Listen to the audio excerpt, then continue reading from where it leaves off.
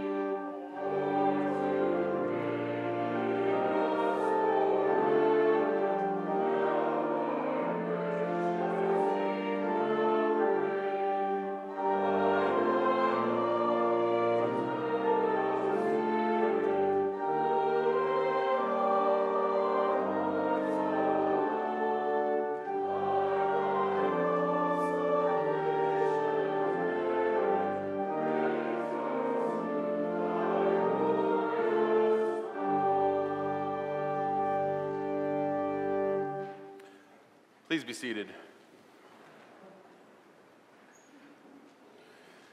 We give praise to you, O God, for this Advent wreath that helps us count the days of preparation for Christ's coming again. As we light the fourth candle, wake us from the sleep of our sinful nature, that we may be ready at all times to welcome our Lord when he comes again. Give us the light of your grace, that by the power of the Holy Spirit, we may prepare our hearts to welcome him with love. We ask this through Christ our Lord, whose coming is certain. Amen.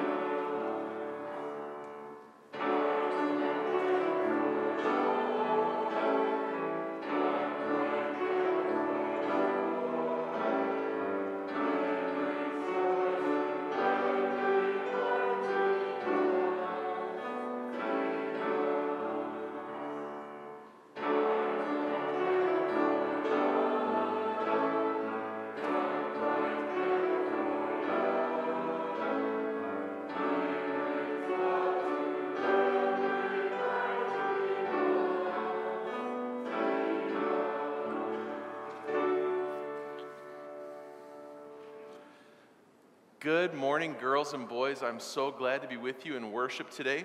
Hey, I hope you've been keeping up with our Christmas tree decoration on my Advent calendar. You might be able to notice, even from where you are, that the tree has a lot of decorations on it. That means we're getting really close to Christmas. I've taken out all of these days. Now I'm about halfway through my bottom row. That is very exciting. That means that Christmas is just around the corner. Recently, we remembered that God put a star in the sky. Very special event. Something very important is happening. Jesus is born. Then we heard that the wise men from a long ways away, that they saw the star, and they wondered what it meant. I've got my camel over here on my Christmas tree that reminded me that they were so interested to find out what happened that they decided to walk a long, long way, travel so far to see this newborn king. I got my wise man actually right here. He's got a special gift in his hand. They brought special gifts like gold and frankincense and myrrh. Let's find out what today's all about. Oh, interesting. My little card for December the 20th says, later, Mary and Joseph had to take the baby Jesus to Egypt because the evil King Herod wanted to kill him. Well, that's not a very fun thing to remember, but it is true that the evil King Herod did not like the idea of another king being born. So Mary and Joseph had to run away and take Jesus with them. My ornament for today is a crown, but it's not a cool-looking crown or a pretty crown. It's an ugly crown to remind us of that wicked King Herod. He did not like the idea that another king was going to be born. Sometimes I feel bad for Mary and Joseph. They had a rough few weeks there. Had to travel to Bethlehem, gave birth to a little baby where animals were supposed to be. Now they've got a king chasing after them. Probably good for us to remember, though, because it's true, and also to remember how good of a king Jesus is. Would you please fold your hands, bow your heads, close your eyes, and repeat after me? Dear Lord Jesus, thank you for being my king. Help me follow you always. Amen.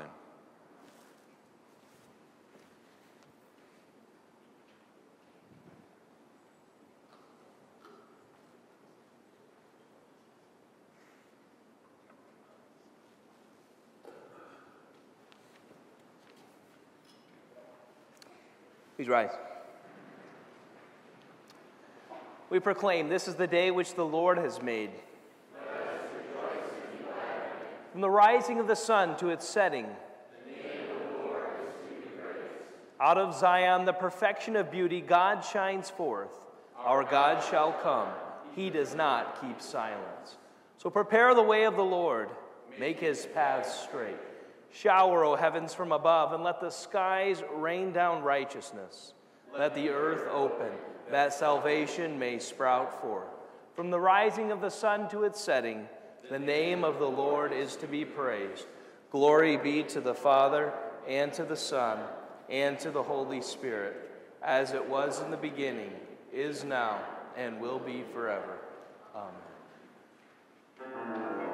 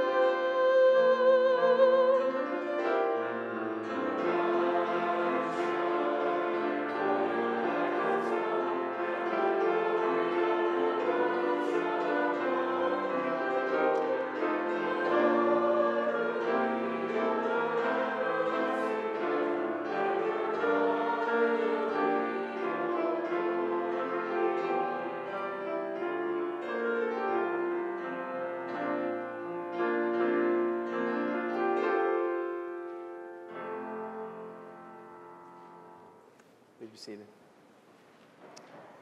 The Old Testament reading appointed for this fourth Sunday in Advent comes from the prophet Samuel, the second book, 7th chapter.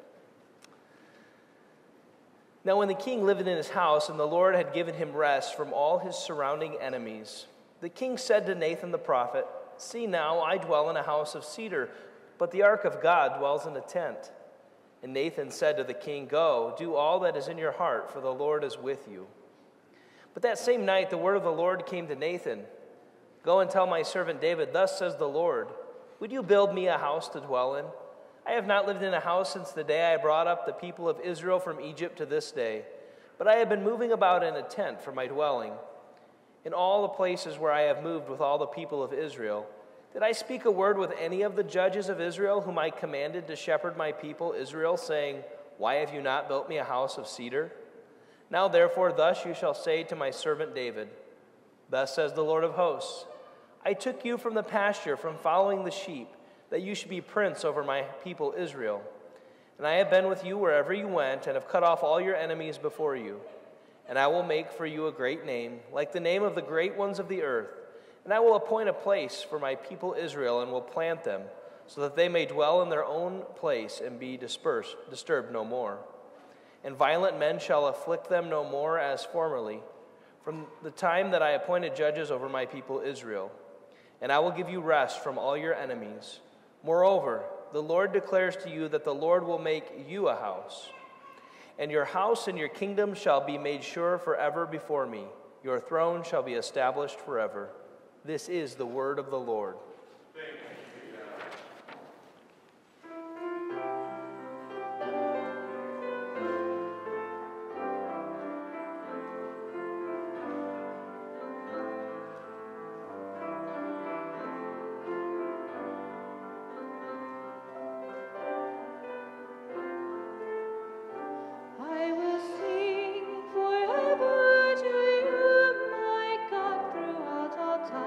I will sing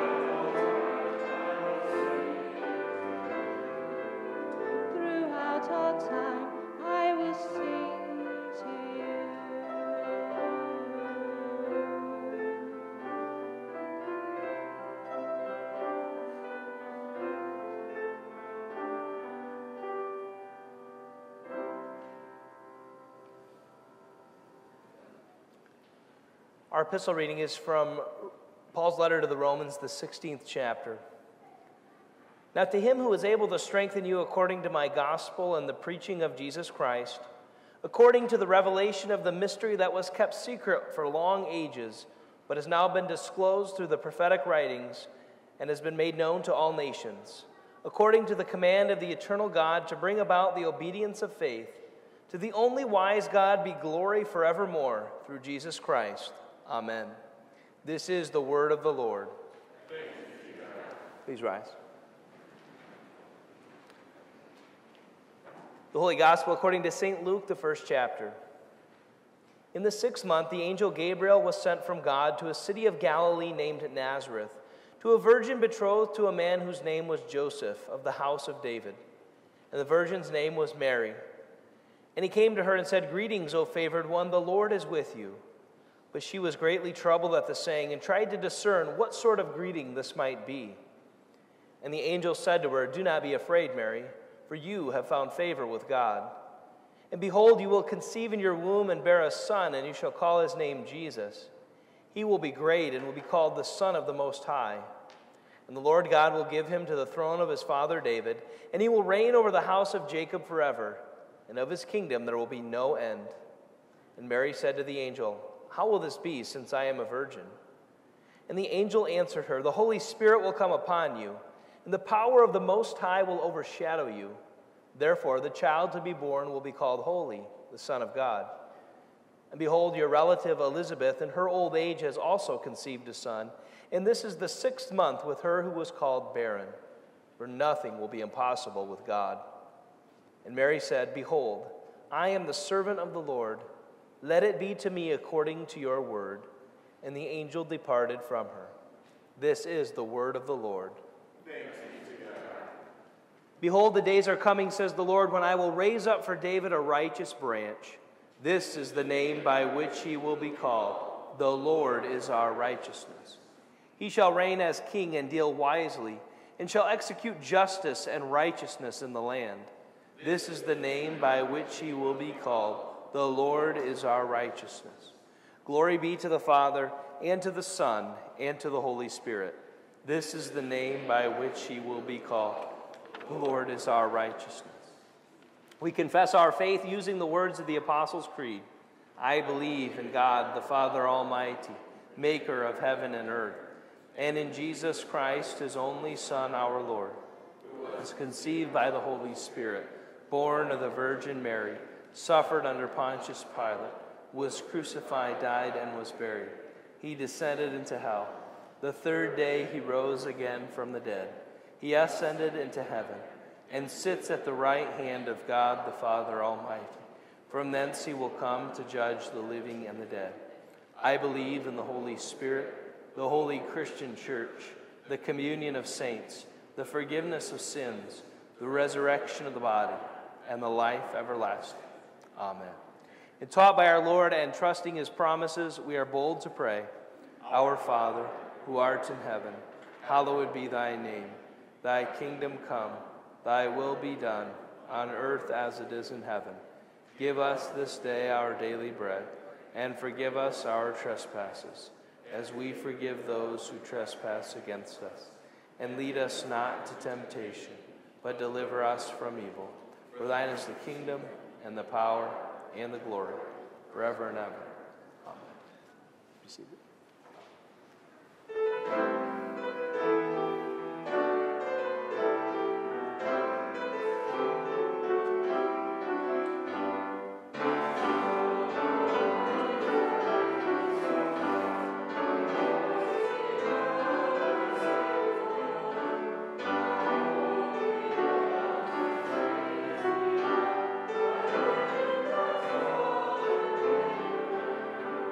The mighty one works great things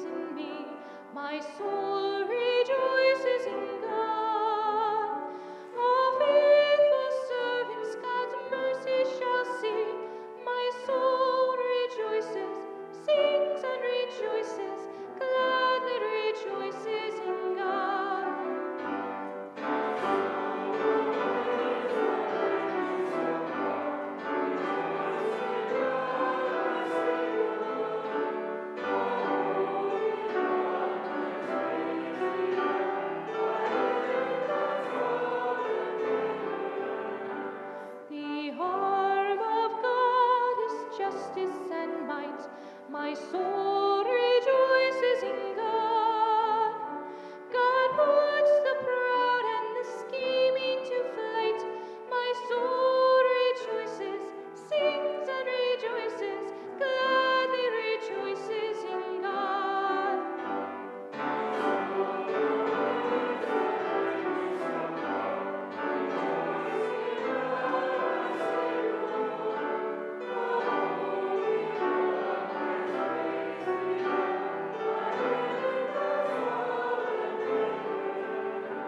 God topples every tyrant and crown. My soul rejoices in God. The lowly raised and the mighty brought down. My soul rejoices, sings and rejoices, gladly rejoices in God.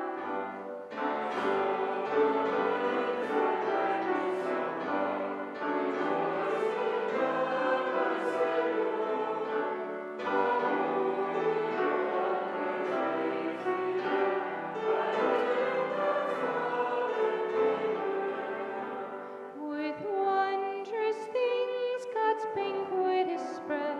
My soul rejoices in God. The rich go hungry, the hungry are fed. My soul rejoices, sings and rejoices, gladly rejoices in God.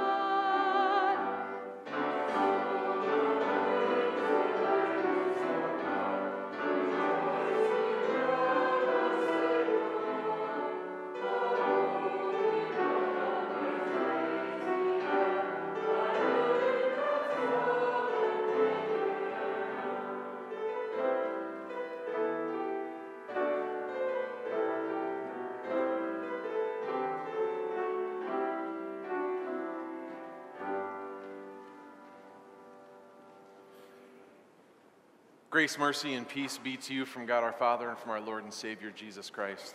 Amen. Full disclosure, I did not wake up yesterday morning planning to preach this weekend. My field worker, Connor, is under the weather and out of caution, decided to stay home. For me, writing a sermon on Saturday is not unusual. That's my typical routine of how I do it, so I'm not asking for any kind of pity about the whole thing. But before sitting down to write, it occurred to me that maybe I could look back and look at some sermons from years past. And I found something I thought was kind of interesting. I was reminded that 3 years ago this weekend, so the fourth weekend of Advent, 3 years ago. The reason I was looking 3 years ago, if you don't know, our readings are on a 3-year cycle, so they come back every 3 years. I found that 3 years ago, the fourth weekend of Advent was only 1 day long, because the 24th was Sunday. So on Saturday night, we celebrated the fourth weekend of Advent. I preached that night. Then the next day, we celebrated solely as Christmas Eve. And I thought to myself, here you have a sermon that has only been preached one time. It spent 3 years dying to be heard by more people, and here is your chance. And so I did the quick math, and I realized that only 150 people heard it the first time. Only 12 of those people are in the house today, and of you 12, only 2 of you have the kind of memory where you might be able to recall this from 3 years ago. So you can disagree with me later, but shame on you for lying to me inside God's house. So anyhow, here we go. The calendar offers us this odd thing in the season of Advent. The fourth week of Advent always ends too soon. As you heard me say 3 years ago, it was only 1 day long that the love candle burned by itself, or as the candle of the week. Because when Christmas Eve arrives, we'll light the Christ candle. At the beginning of the season, the hope candle was lit, burned by itself for a week. Then there was hope and peace together for a whole week. Anytime we were gathered here inside of God's house, maybe gathered around the table inside your house. Then the candle of joy was lit and joined the wreath. But now the candle of love only gets a handful of days of being the candle before the Christ candle is added to it. Poor love, you might think. At a time when more love could be oh so useful in the world, and we're left by the liturgical calendar with less. In our gospel reading for this morning, we find ourselves in one of the most unusual moments of all time. An angel has arrived to speak with a very young woman named Mary. Mary, as you know, is not yet married, but the time is coming soon. And suddenly she is met by an angelic messenger of God named Gabriel. And he tells her this amazing thing, that even before she becomes Joseph's wife, she'll be pregnant, and the child that she'll carry will be the Son of God. You and I know, of course, what Mary can't. We know the details of God's plan. We know that in this moment is great honor, even if it does come with the tragedy of losing your son too early. We know that days of being mocked and teased will be way outweighed by days of honor in time, because it is a special kind of honor to be the mother of God. But she didn't know. Couldn't know yet what was to be. The thoughts that were likely to roll through her mind were of the impending and terribly difficult conversation with Joseph, who was very likely to, and without angelic visitation himself, would have broken the engagement. How would she tell her parents? How would she convince her parents? I have no doubt she wondered, no doubt she cried and prayed and struggled at times over the next months. I assume those things to be true because they would be reasonable responses. But with all that we might assume to be true of Mary, I want to take a moment to simply see what the text says is true of her. And though this moment, the annunciation of a virgin pregnancy, the annunciation of the arrival of God in the flesh, the annunciation of the beginning of the unfolding of the plan of God, though this moment is unique, though it is truly unique, there is also something here generally true enough to be learned by you, to be learned by me. Not just to watch as it happens to Mary, but to treasure it up in our hearts as well. After the angel speaks, after Mary asks and he answers, she says these famous words from her lips, but words that could also be known, should also be known to come from your mouth as well. She says in response to all that the angel has said to her this, I am the servant of the Lord. Let it be to me according to your word. I am the servant of the Lord, she said. Let it be to me according to your word. A short week of love. That's what we get this year, most years. So let's make the most of it. First, I want you to know what it sometimes means to be loved by God. Sometimes the love of God, it comes to you when you least expect it. Mary was likely not kneeling next to her bed saying bedtime prayers, asking God to use her in some important fashion. Not that she wasn't willing, just that sometimes the word of God comes to us when we least expect it. So being loved by God means for us a level of readiness. Being on call for the word of the Lord to come to us, to call us into action. That's a challenge, I know, because sometimes we walk into the world wanting the world to want to be loved the way that we want to offer love. But life doesn't always work that way. Sometimes we have to be ready and aware and attempting to see the world through God's eyes, attempting to hear conversations as if they were prayers to God for help, and trusting that maybe you and I might be God's answer to their cry. Connected to that, of being aware and being ready, one of the things this moment with the angel Gabriel and Mary can remind us is that love does not always lead us someplace we want to go. Not sort of doubt in the first century that wedding planning is quite what it can be now, but Mary, she had plans. She had ideas of how this was going to go. And I can promise you that being pregnant now was not part of it. It wasn't comfortable, didn't always feel safe, caused heartache, forced her to hear snide and nasty comments. And yet she walks into it with faith.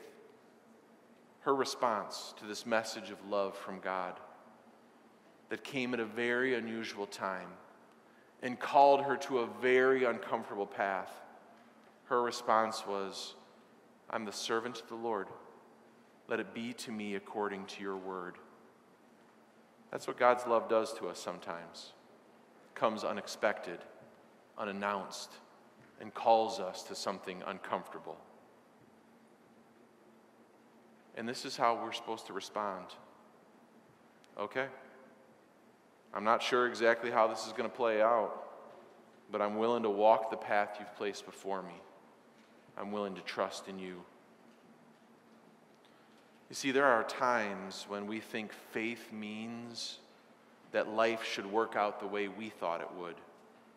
But that's not faith. That's an attempt to control.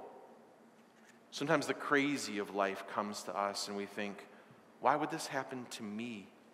I love God and I'm a person of faith. But what love does, what faith actually is the ability to walk into a future that is unknown to you and to me, trusting that God knows it and is walking with us. The love of God and our response in faith, it doesn't mean the removal of hardship and pain from our lives. It provides us a path to live through and walk through it.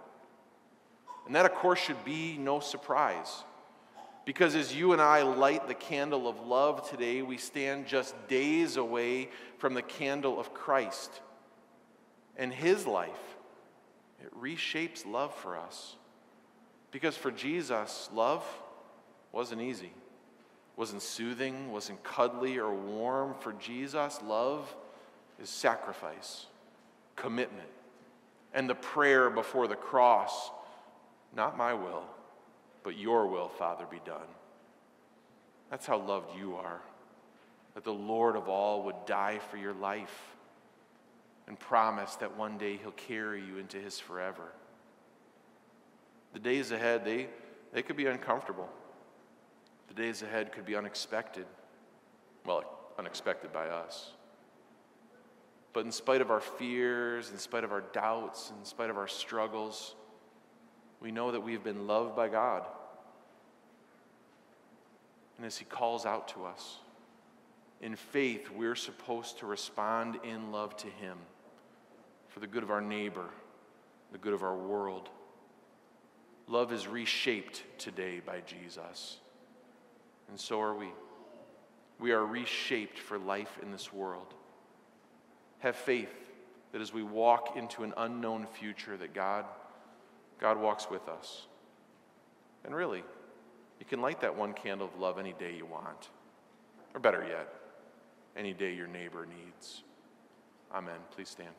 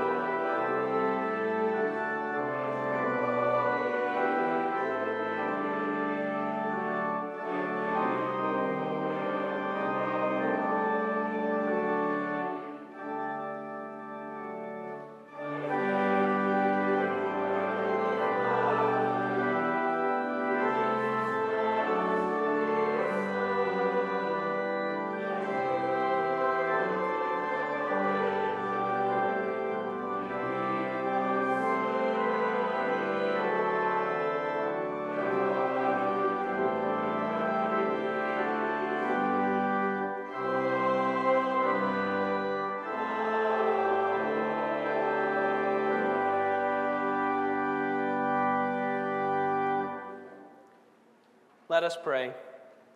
Stir up your power, O Lord, and come and help us by your might, that the sins which weigh us down may be quickly lifted by your grace and mercy.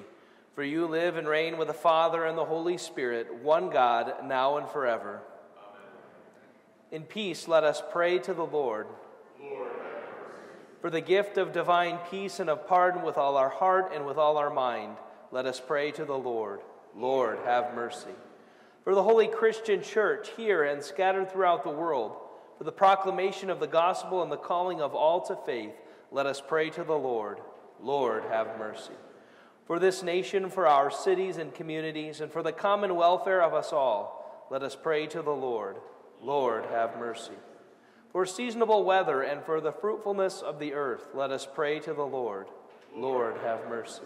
For those who labor, for those whose work is difficult or dangerous, and for all who travel, let us pray to the Lord. Lord, have mercy. For all those in need, for the hungry and homeless, for the widowed and orphaned, and for all those in prison, let us pray to the Lord. Lord, have mercy.